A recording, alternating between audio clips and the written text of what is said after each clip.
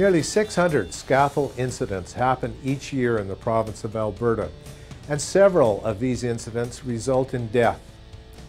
The only way to ensure a safe worksite, the safety of your co-workers, and your own safety is to abide by the proper safety assembly instructions for a scaffolding system. The Alberta Construction Safety Association has produced this video to show you the proper procedure for installing a basic pump jack system in a safe and controlled way. We understand that workers have different ways of doing things. Whether this is your first time working with a pump jack system or it's part of your daily process, it's important to understand and implement proper procedure for setting up a scaffolding system. How confident are you with your scaffolding skills? Could you answer the following questions?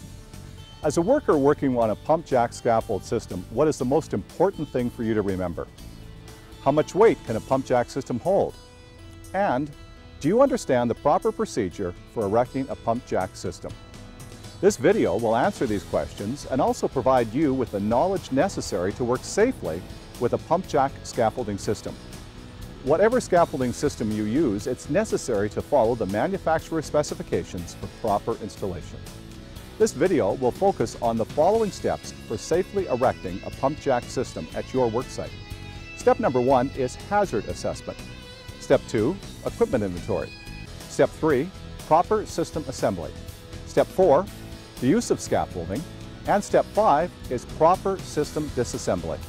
Now remember, you're the one putting up the system, so a safe work procedure is up to you.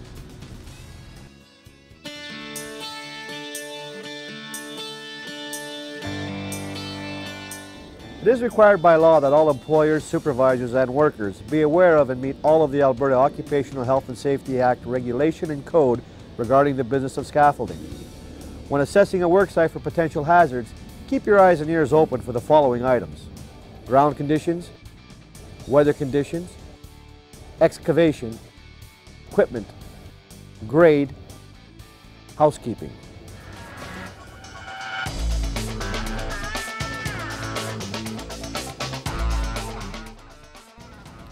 The safe and efficient use of scaffolding depends on choosing the right system for the job. In Alberta, 70% of work sites use a pump jack system. We will be using the basic pump jack scaffolding system to demonstrate proper procedure. The minimum inventory requirement for a pump jack system is as follows: planks, poles, screws, ladders, brace, jack, pole joint, safety lock chain, fall protection screen.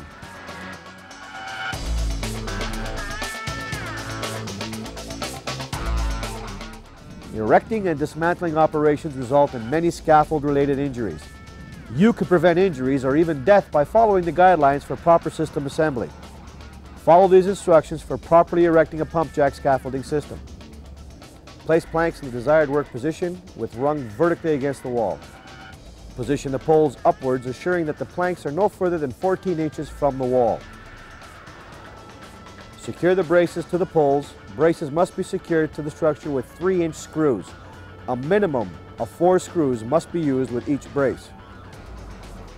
Up to 24 feet, one roof or wall brace is required. Fasten braces to a piece of solid material with the holding power of at least a 1/2-inch plywood. Secure the brace to the pole and then push the pole out to a plumb position. Then fasten the brace to the structure with screws. Secure the blank to the hack and the benches with safety locks and/or chains. Note: do not install a plank standing platform more than 14 inches from the wall. There should not be an opening greater than 14 inches anywhere around a working person. Do not stand on the plank workbench. Secure all of your materials, tools, etc. to the workbench. Position pumping handles upright before descending. Do not raise any one pump jack more than 15 degrees higher than the adjacent pump jack. This is for erection purposes only. All work must be done on a horizontal plane. Stand all poles on stable, firm foundations. When working on soil, 2 plates of 1 foot squared by 3/4 inch plywood must be nailed together to form a sill plate. The mud sill should rest in the sill plate. Secure safety locks and/or chains at all heights. Note: do not extend access ladder more than 39 inches above standing platform. Do not exceed maximum allowable load of 500 pounds, consisting of 2-man crew at 400 pounds and 100 pounds for a box of siding and tools.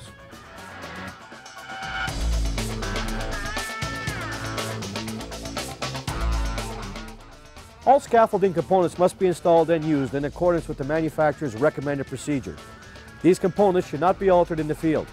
Scaffold frames and components manufactured by different companies should not be intermixed, unless the component parts readily fit together and the resulting scaffold structural integrity is maintained by the user.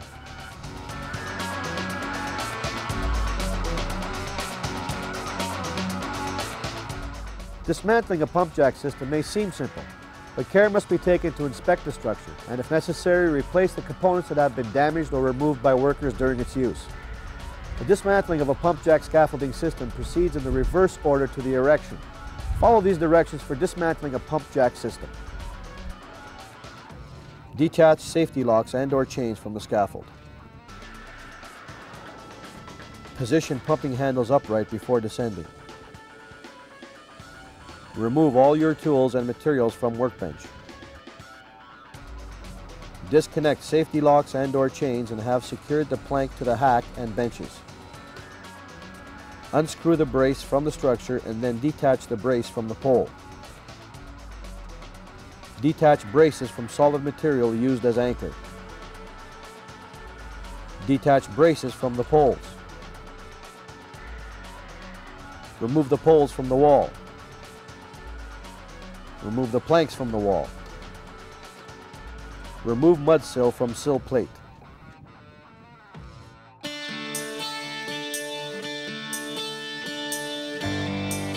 It is possible to prevent scaffolding incidents at your work site. You now have the understanding of how to properly use, set up, and dismantle a pump jack system. And it's up to you to make sure the safe procedures are put into practice. As a review, let's answer the scaffolding questions we started with. As a worker on a pump jack system, what is the most important thing to remember? Answer: never work on a system unless you have been properly trained and take all the appropriate safety precautions. How much weight can a pump jack system hold? Never exceed the maximum allowable load of 500 pounds, consisting of a 2-man crew at 400 pounds and 100 pounds for a box of siding and tools. Do you understand the proper procedure for creating a pump jack system? Yes. Always follow the manufacturer's specifications for proper scaffold erection. Knowing the answers to questions like these and abiding by the manufacturer's specification for properly erecting a pump jack system can make the difference between life and death. Remember, safety is a way of life, and it's your life on the line.